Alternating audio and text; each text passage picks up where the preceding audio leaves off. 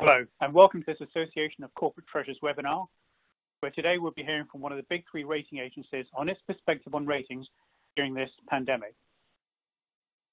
Many companies went into 2020 expecting some form of recession, but I don't think anything could have prepared us for the speed of transmission of the COVID-19 virus and the swiftness and depth of impact on the global economy. Governments around the world have responded with a range of funding solutions, with programs aimed at larger companies requiring some form of credit appraisal. In the UK, the Bank of England has launched the COVID Corporate Financing Facility, and one of the requirements of participation was originally an investment-grade credit rating. Now, although the conditions have been flexed, it's still important to be considered investment-grade quality. Now, along with other members of the policy and technical team and our chief exec, I've been talking with a number of treasurers since the crisis started. And a large number of these are of investment-grade quality, but have never had an external credit rating. And these companies want to understand more about the ratings and the rating process. For those that do have ratings, what's the outlook going to be for them? Well, to help us understand how ratings are being affected and also what a rating involves, I'm delighted to welcome the Global Group Head of Corporate Ratings from Fitch, one of the big three rating agencies. Now, a bit of housekeeping. You'll see a button on your screen that allows you to submit questions. We'd like this session to be as interactive as possible, so please don't wait until the end, but submit questions as we go through, and we'll endeavour to cover off as many as we can. If you do ask a question, we won't mention your name or company, so do feel free to ask anything. And a reminder, slides will be available on the ACT website, and we'll send an email once they're there, but it should be by the end of tomorrow, hopefully. Now, before we start, let me make some introductions. My name is Naresh Agarwal, and after 30 years of working in Treasury, and I provide policy and technical support here at the ACT. More importantly, I really welcome Richard Hunter, who's the Global Group Head of Corporate Ratings for Fitch Ratings. Now, Fitch's corporate rating practice covers industrials, utilities, and real estate companies, and their corporate group rates over $10 trillion in bond and bank debt, built on the opinions of 400 dedicated corporate analysts based in 28 cities around the world. Previously, Richard served at Fitch as a regional credit officer responsible for Europe and Asia after heading the agency's global power practice in New York. Most recently, Richard ran Fitch's international corporate and utility rating practice for Europe and Asia. So there's a lot of experience to draw on there. I'll now hand over to Richard, who over the next 40 minutes will share his thoughts on the ratings reviews during a time of business or interruptions. And as I said, we'll take questions during the session and if time allows, at the end as well. Richard, over to you. Thanks, Naresh. And thanks to all of you for calling at this difficult time. I hope everyone is safe and healthy wherever you're sheltering. Many of you will have been working with our analysts already, but it's important that we, as an agency, and as an industry, use every opportunity to put the work that you're doing with our analysts in context. As Naresh says, some of you don't yet have ratings, maybe many of you. There's also going to be a replay of this webinar, so you can also share it with colleagues later. Part of the reason the ACT and we wanted to do this call was to make sure that we answered as many of these questions here that were in the invite, and any more that you have that we can fill the hour with today. But before we do that, I thought it'd be useful to start with a question for the audience. So we're going to pause here just for a second and say, how do you think the rating agencies have reacted? Now, obviously, there are three big agencies. We've all reacted slightly differently.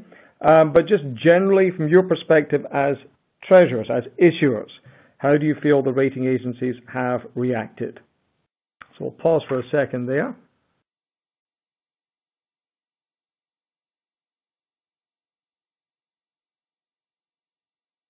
Naresh, I'll wait your guidance as to when we should move on with this. Can you see things filling up?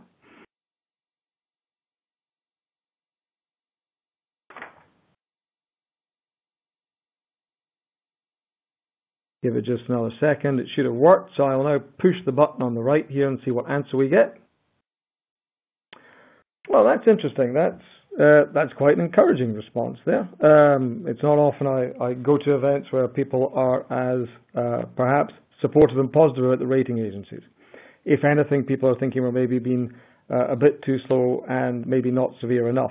Well, that's an interesting framework for us to move on. I'm going to take you through what our approach has been, and then we'll get on to the different things that we'll be doing in future to address this. So we're all aware right now any attempt to predict the future is exceptionally difficult. Now, we obviously know that, and as Mr. Galbraith wisely said, knowing that is the first part of the path to wisdom. But at the same time, our ratings will be meaningless for you and everyone else if they don't sit on assumptions and a fairly robust process. So what kind of process can we take when we face something as unprecedented as the coronavirus?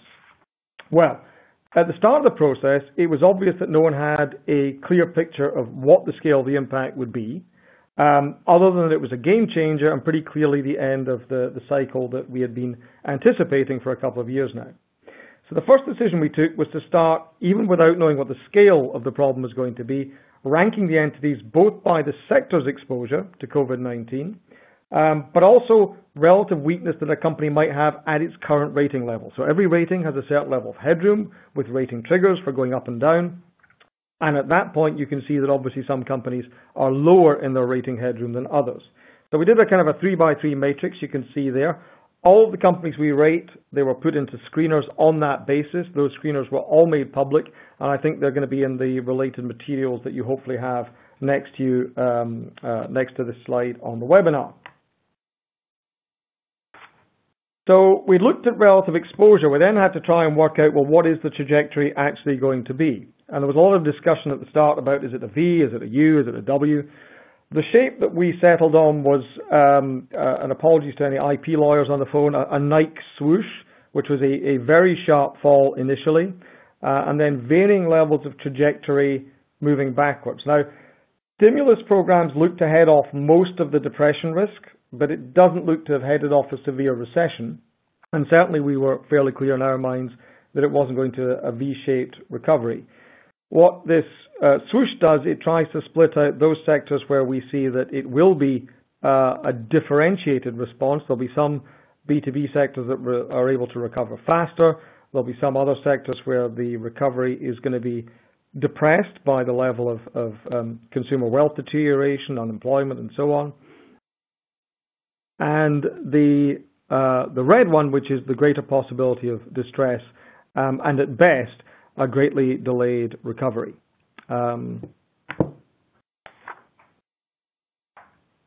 One of the things that did come up, I'm just checking we've got, okay, there's something in the chat room about some technicals, but it seems we're all back online. Now, one of the questions that's come up is, what is the role of liquidity? People are going out and obviously borrowing additional money, and liquidity is a necessary but not sufficient prerequisite for maintaining existing ratings or achieving certainly investment grade. Now, if you're a lower rated name, so say you're already speculative grade, liquidity can avoid default, but it doesn't necessarily avoid potentially large rating actions. Default is a plausible downside case for the companies who are rated single B. Access to liquidity is already a big focus when we look at those companies. Part of the assumption when we assign investment grade ratings, on the other hand, is that liquidity is a given. So for those companies that we do give investment grade to, extra liquidity is generally providing cushion. And then we're not really worried about the cost of negative carry at the moment, for example, or spike in your gross versus your net debt. However, liquidity is not going to be a replacement for operating cash flow. And that is obviously the biggest single problem today. Debt raised to fund a gap in operating cash flow is in essence just capitalizing losses, which will have to be paid down in due course. Now, this chart here is just illustrating a fairly extreme example of an issuer compensating an entire loss of operating cash flow in a year with additional liquidity. This would certainly be a downgrade case in any event, but certainly whether liquidity is available becomes a default, no default question, not one that necessarily supports existing ratings. So what about the post-crisis recovery? And this is where we get onto our topic about assumptions. And this is, again, some insight into how the agencies are working. So in very simplified terms, we can take two 2021 scenarios, so next year for investment grade names. One where free cash flow gets an issuer closer to their starting position by the end of next year, One where the weakness of the recovery, on the other hand, leaves them with a hangover of existing higher indebtedness from the outbreak. And that gap, that little gap you see there with the red arrow, is that's one of the key things that we're trying to assess. Now, obviously, the quantums are going to vary significantly. The levels of lost cash flow are going to vary substantially across your sectors and across different regions. Few companies are going to try and replace all of their operating losses with external liquidity. Some of the funding might be through equity or grants or grant-like funding. But generally, a lot will end up being debt, and a lot of that debt is going to be hard to work off. One point we have been making to investors is that positively, in normal times, most rated corporates are generally free cash flow positive. Now, next year is not going to be an average year by any stretch of the imagination, but the underlying nature of the corporate portfolio that we rate, certainly at investment grade, is largely free cash flow positive. Bit of an outlier, the number here for oil and gas, a bit of a distraction. We all know how much the oil and gas sector can vary its capex bills up and down depending on the price. So that figure there is much more subject to variability. The rest, after dividends, you can see, are already free cash flow positive in a median year. So a lot of that free cash flow, as everybody knows, over the last cycle was redeployed to M&A, to share buybacks, to lots of other areas, but there is some grounds for optimism perhaps there, even before we get to the main point, which is how corporates are going to respond. And this question of response, yeah.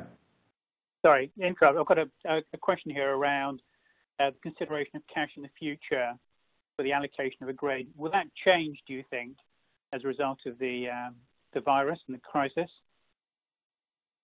I'm just going to have a look at the question there. Which cash in the future for the allocation of a grade. So basically, all our ratings are based on forecasts.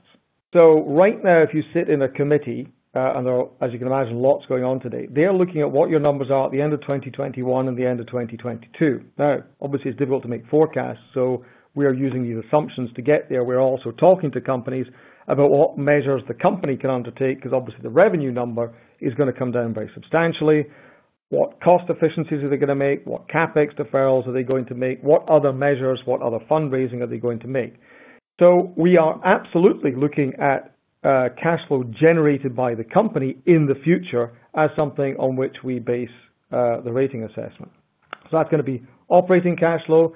It's going to be whatever they're doing to their capex, and sacrosanct they might be, the dividend bills as well, and also external funding that they might come in. But certainly it is very much, and I think that's fair for all the three agencies, a forward-looking process. Thank you. Yeah, I was just actually getting to that point about the responses. I'm just going to go through some slides that are rather depressing of what we are using as our baseline assumptions as a starting point for this year and next year. But it is absolutely critical. Right now, if you go out there and you talk to investors or bankers or anybody really, you don't have to be a genius to work out the companies that are exposed to leisure or retail or transport are in a weaker position than telcos or utilities right now. What we are going to add value to as an industry and certainly Fitch as an agency is by saying, well, let's think about what each individual company rationally can do to respond to this. That will involve usually talking to the companies at some length. Obviously, it's a fairly compressed timeline right now. But to understand what is that response, that's a critical part, because it's not just where the revenue cuts come, it's what can companies reasonably do to offset that. So if we move on to just that point, actually, before we get to that, we're going to do another audience poll, I think. So we're going to find out where you are on this. So as an audience, when do you expect your revenue as a company to recover to 2019 levels? And we've got 5 options there for the very bold amongst you, 2020, going right the way through to after 2023. So we'll give everyone a few seconds to do that.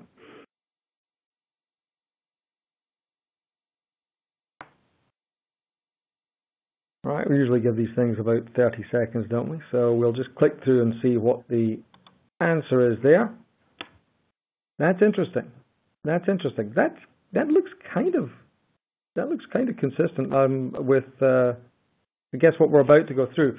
What we did was, and there were a lot of reasons why we did this, as Naresh and I were just discussing, the rating process is a forward-looking one. There's no point trying to work out whether you're going to default by looking at the numbers you had 1 year ago, 2 years ago, 3 years ago. You're going to pay back your debts in the future. You're not going to pay them back yesterday.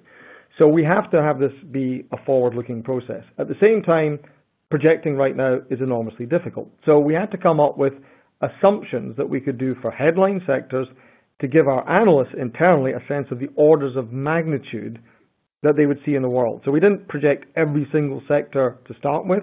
We took some big headline sectors and said, where do you think your sector will be as an analyst relative to the sectors we're just about to talk about?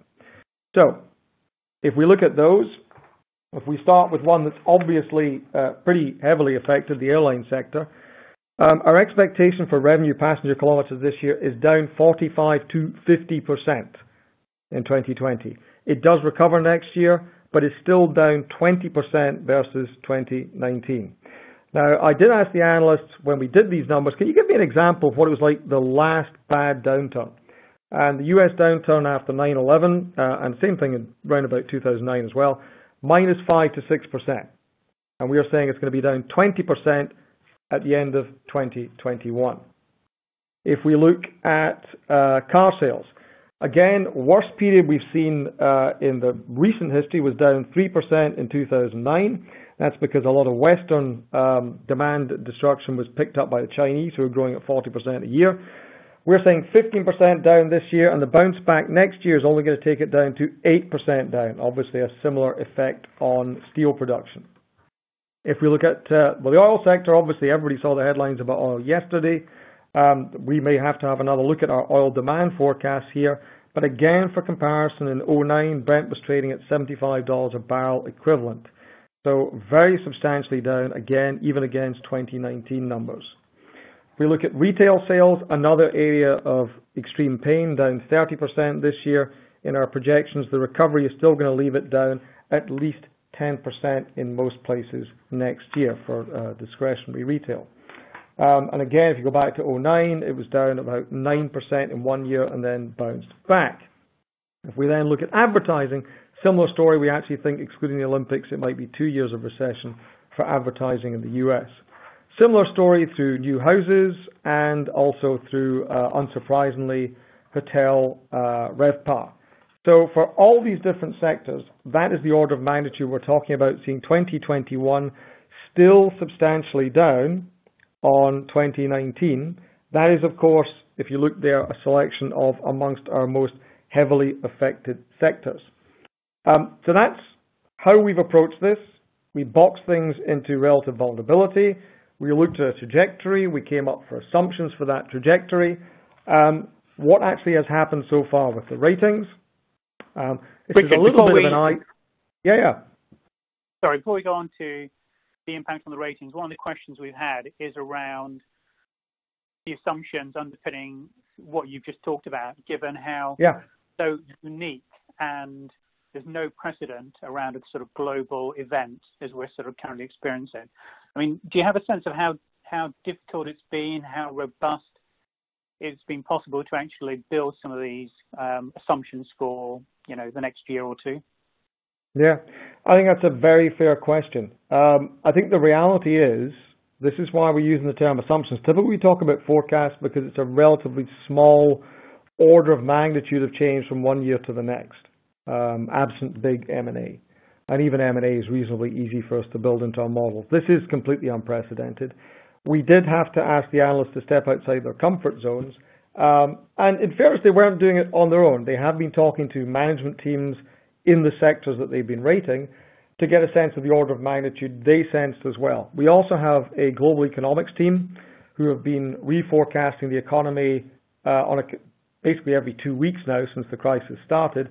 And they've given us an order of magnitude of GDP declines. I think it's fair to say that the numbers we have been coming up with in the corporate team have been a little bit more negative, and gradually as things have moved on, I think that some of our GDP estimates are catching up with the numbers that we've been putting for the corporates. But I would make no warrant to the science, and I would also say that these are much more likely to be revised as forecast levels over the next, forget year, over the next 3 months, 6 months than would normally be the case. The important thing for us is the frustration for us is we like, as you will do as treasurers and as your strategic teams internally will like to do, we like to have the sense of a robust, comfortable forecast that we can say that's solid, it's conservative, we know where all the moving parts are. We are not in that world just now, but unfortunately, the best thing we can do is come out with a set of assumptions and say, that's the bogey. What could the response be to that bogey? What's the order of magnitude of response the company can bring to that bogey? And then act based on that. So there will be more frequent revisions to the forecast, but it was kind of an iterative process in some cases. And in many cases, it's also involved talking to our economists and to a range of other parties as well. And then just sort of another sort of detailed question about looking forward and some of your key assumptions is around dividend policies. So we've seen already a number of companies making changes to their sort of historical dividend policies. Does that affect your go-forward rating? It does. Dividends can be quite substantial. We have seen companies in the past make very substantial changes to the dividend policy. That is a fairly large lever that many companies can pull. And that's my point here about saying the skill in this job is not saying we think a sector exposed to leisure or retail is bad, so we're just going to downgrade everybody or put everyone on rating watch. It's understanding, in most cases by talking to the company, what are the plans that they have, bearing in mind obviously the company themselves. I mean, everybody on this call is facing the same pressure to act very rapidly, but we will give credit for the capacity to cut dividends, and obviously financial policy is a key part of our rating criteria, what the company's commitment is relative to keeping a certain leverage profile in balance with what they're going to hand out to shareholders and other stakeholders.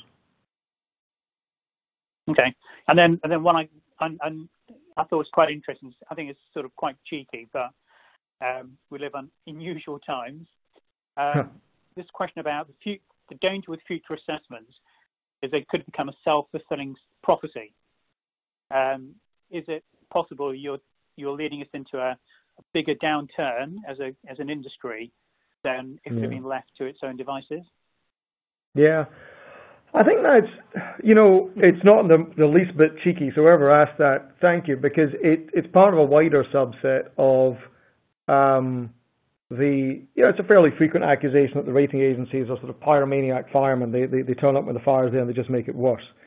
There's a few things with that. One is, I think a lot of us right now would like to hit a pause button. The governments, for all the best reasons, have hit pause buttons on the economy because it was the only acceptable choice to make for human life. But they pressed a pause button. And lots of us would like to press pause buttons on many things as a result of that. And you could say, well, why not press a pause button on the ratings? Because there's no option where we can go ahead, obviously, with our existing assumptions and continue carrying on with ratings as if nothing had happened. So I'm sure no one on the call would even begin to think of that as an option. So what about pressing a pause button? Well, as soon as we press a pause button, the ratings then depart from what has clearly become a much worse situation, and much worse situation for some companies more even than for others. So when we then get to the stage of saying, so we can't press that pause button, because if we do, we'll see that the ratings then lose all credibility.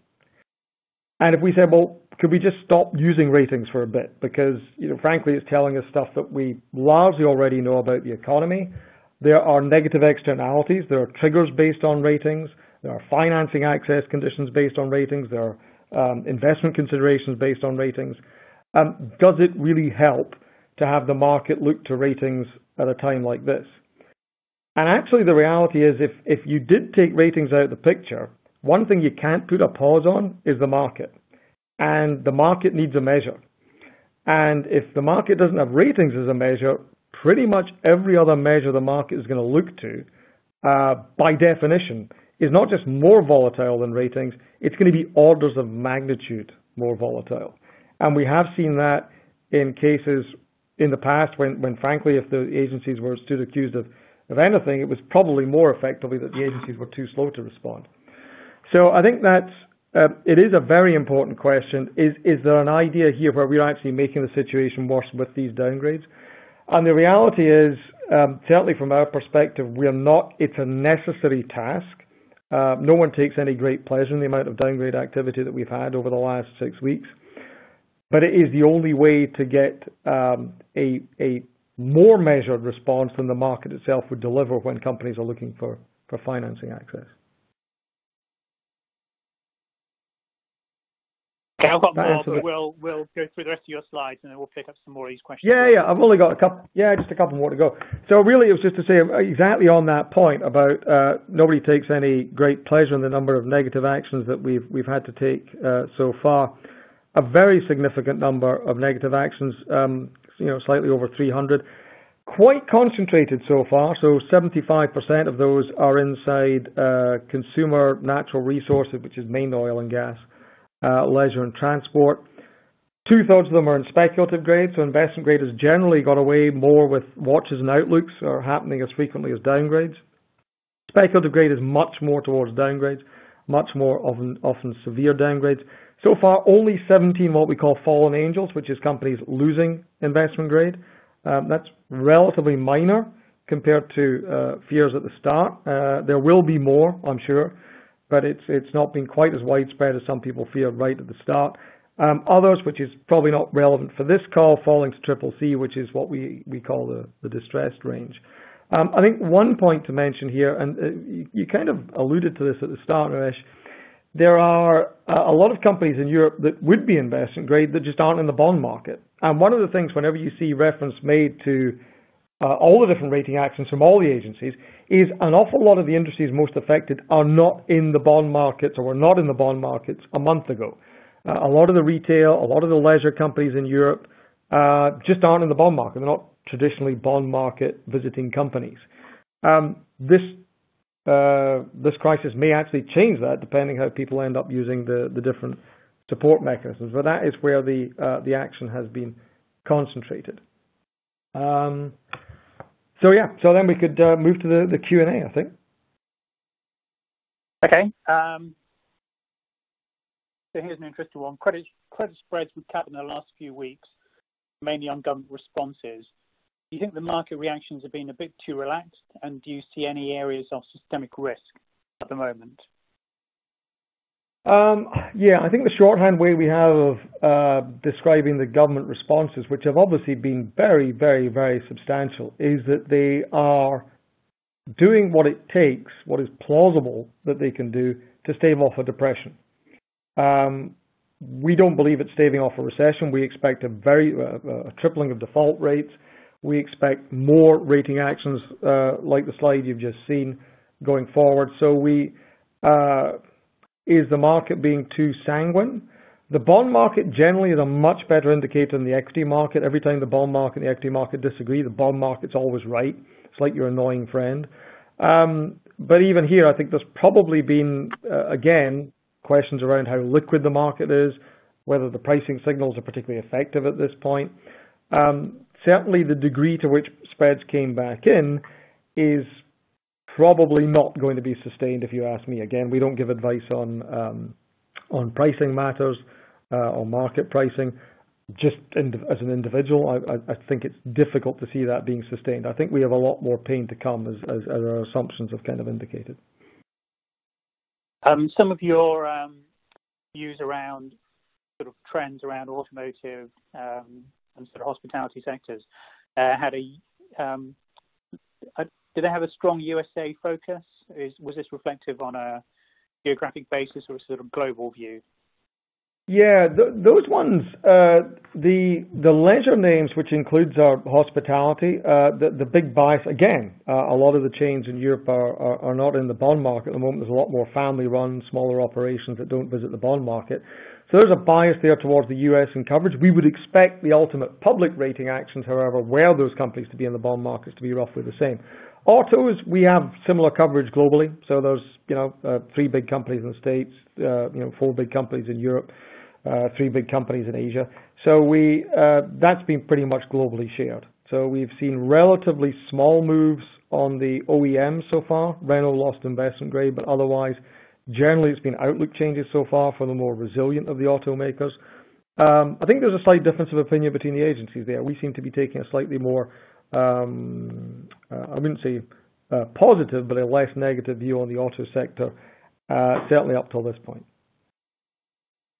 Okay, and then I've had a few questions, one around bank ratings. So what do you think about them going forward? I guess the request from the ECB and the PRA to restrict banking dividends is going to be positive for their ratings, but do you see any downgrades coming soon or later? Yeah, we've actually already taken a lot of actions around the globe on the banking sectors. I think actually the European banking sector saw the most activity for us. Again, I should stress before we go down this path, this is out my bailiwick. We have a separate group that deals with banks, and very effectively they do it too. Generally, outlook and watch changes with a few isolated negative actions on again, similar situation, institutions that were either weaker or in higher exposure areas. I think we've got around most of the European banking sectors, certainly the European banking sectors already. Sovereign risks, the UK government's going to have a much bigger debt pile at the end of this. What's your sense around sovereign risk? We've actually published, and again, separate group within Fitch, a very talented group of sovereign analysts. They've actually published something. If someone's interested in this, if you go to our website, all our coronavirus research is currently free.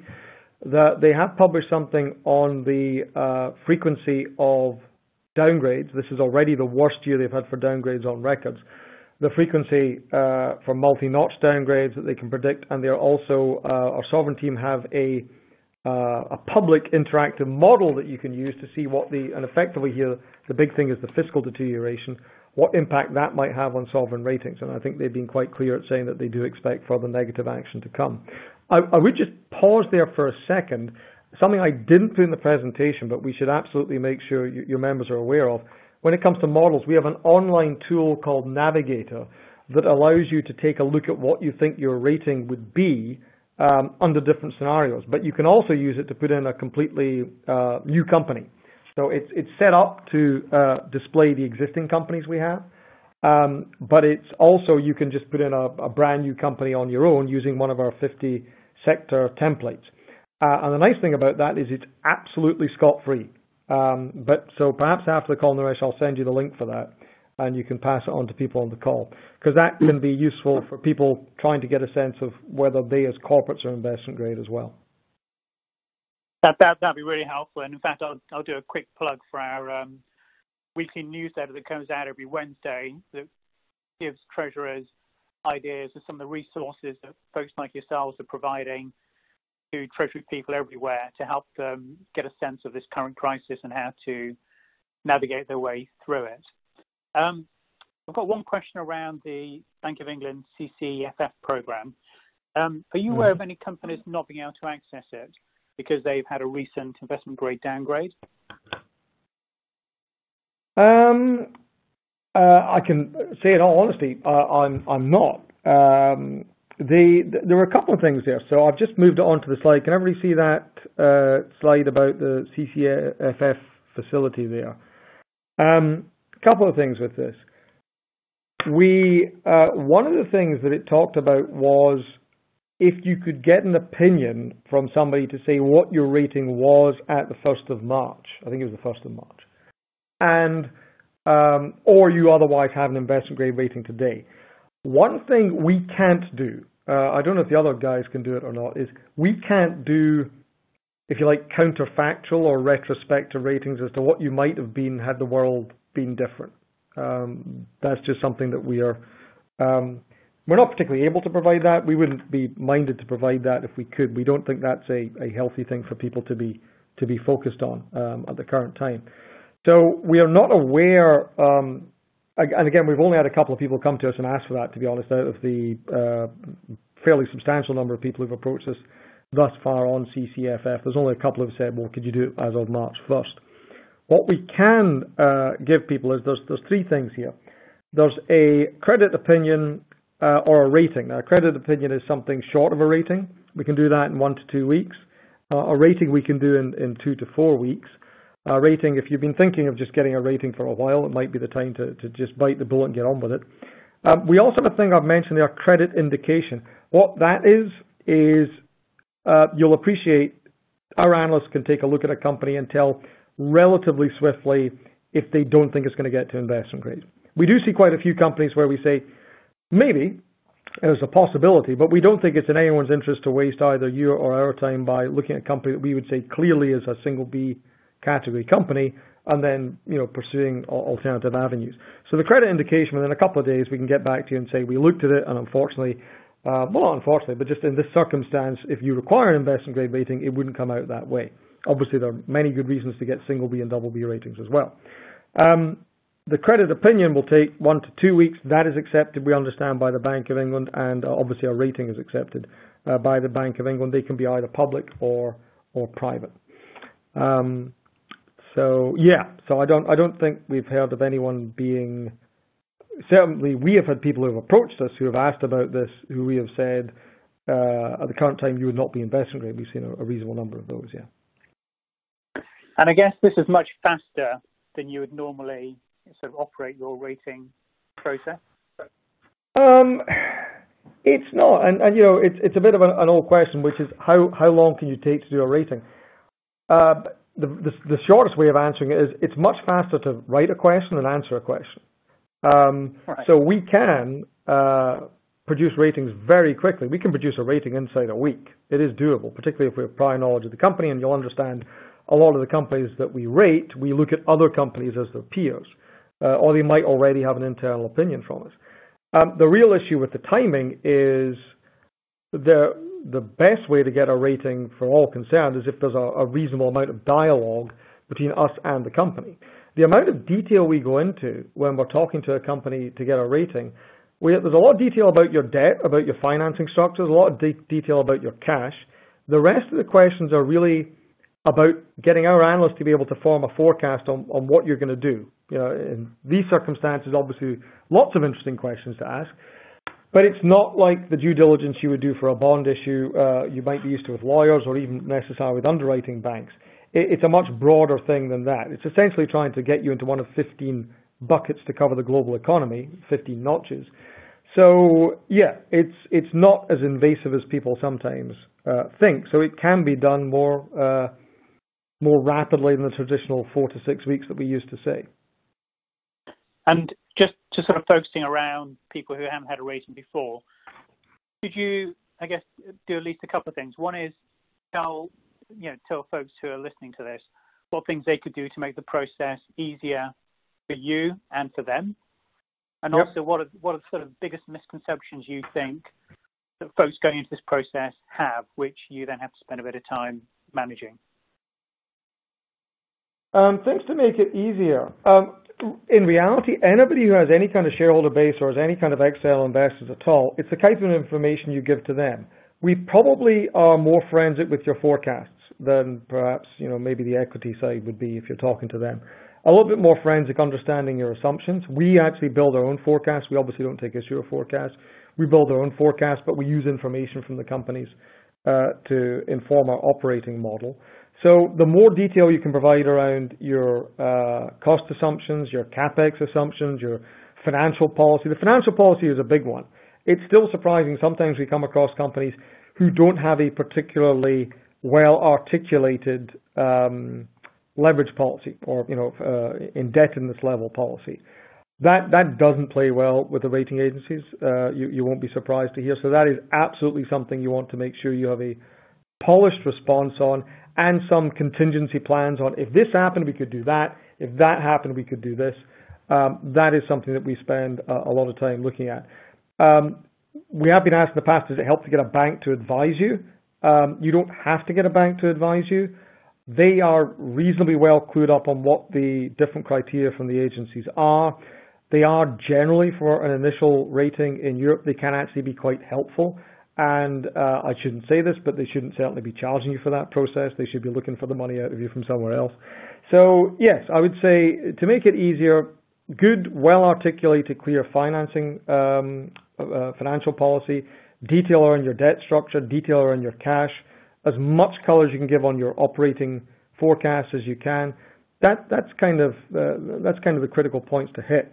In terms of misconceptions, I think it gets back to the point about just the level of detail.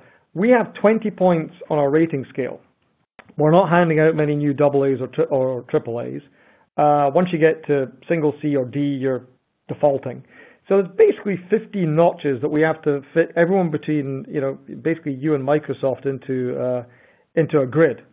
So there's don't worry too much about the idea that our questions are going to be oriented towards a false precision. It's really about getting a sense of a shape of how your company will respond, obviously in this crisis, but just respond to different challenges.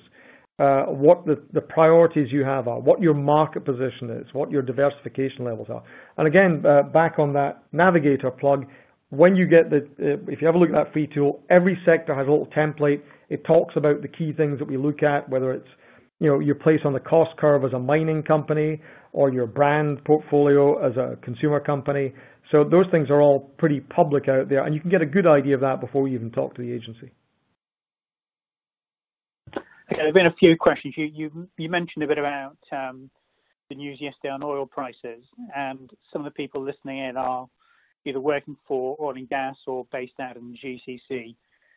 Given what we've seen in the last few days, what do you think the impact is going to be on ratings of oil-producing countries and sovereign wealth funds?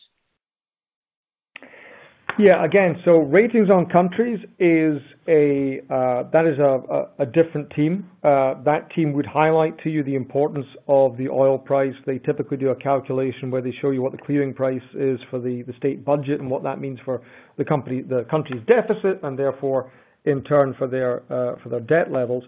I would say for corporates, actually we use the same price deck across the corporate and sovereign team, and that's maybe an important point to make because not everybody does.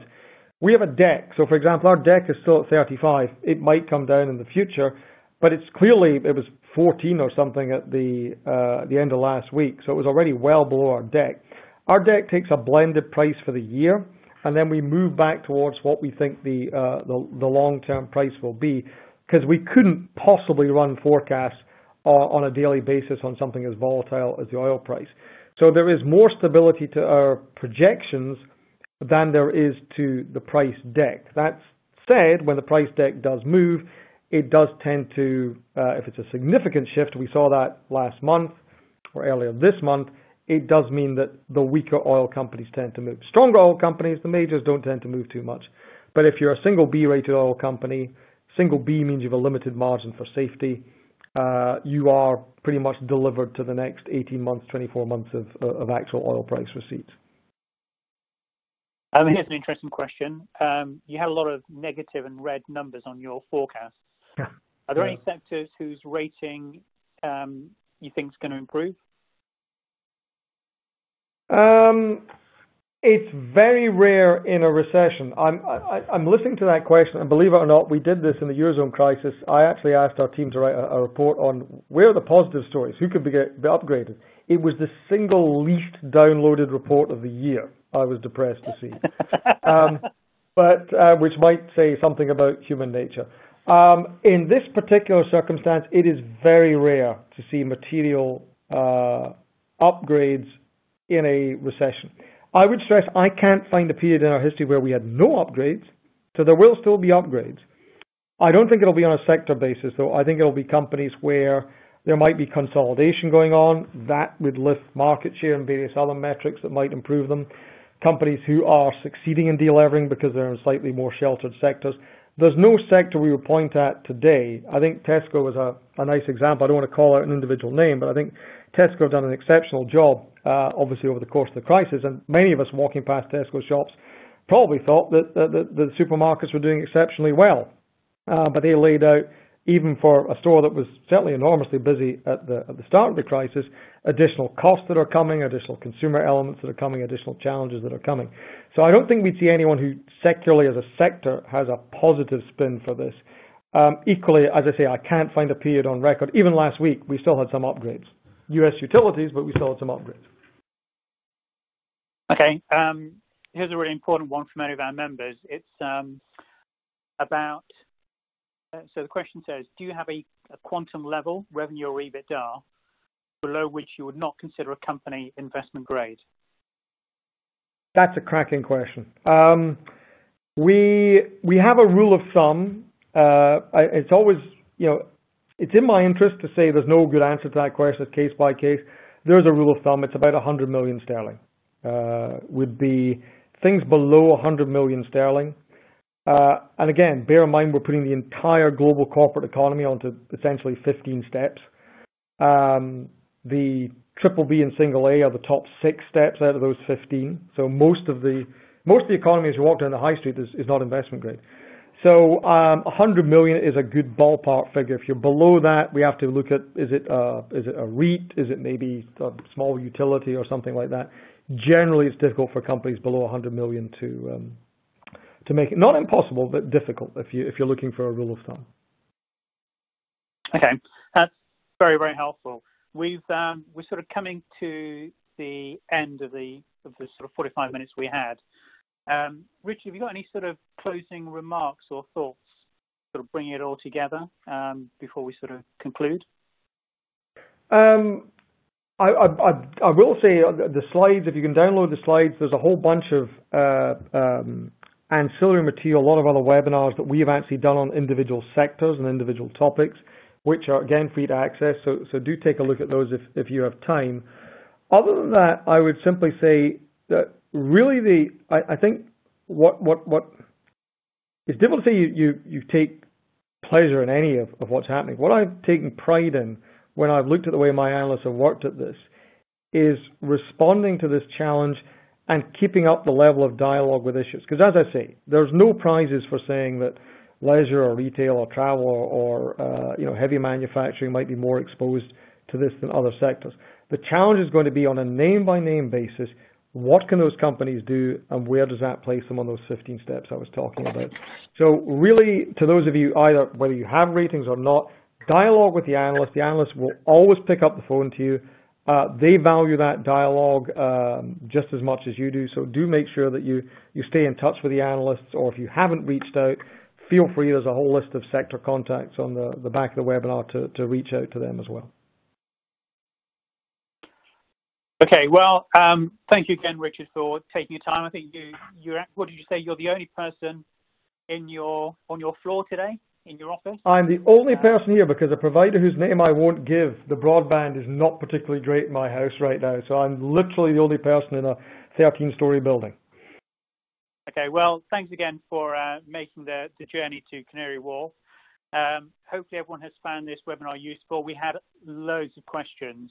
And I'm sorry we didn't get through to answer all of them, but hopefully it's given you a better sense of sort of what a rating agency feels about the current market, hopefully helpful. We've got details for Richard and myself. If you have questions that we didn't answer that you think of later, please feel free. And, we're all committed to try and help provide information to the market to help you folks running businesses to, be successful. As you know, it's a reminder, we have the International Treasury Week, 11th to 14th of May. It's free to attend, and it's open to non-members. And we're delighted to confirm that Mark Carney, Governor of the Bank of England from 2013 to 2020, will be providing the keynote speech. We've got a number of other events. We are hoping that they will still run, starting in September in the Middle East. So first of all, I'd say thank you very much for the questions. We'll be doing a write-up after this, and we'll try and address some of the questions we didn't answer today through a write-up. And a request, if you can take time to fill in the survey, as feedback is really helpful. As you know, this event's being recorded, and you should receive an email, plus my throat is dry, in the next few days confirming it's available. So all that leaves is to me to say thank you very much, Richard, for joining us. My pleasure. Thanks very much.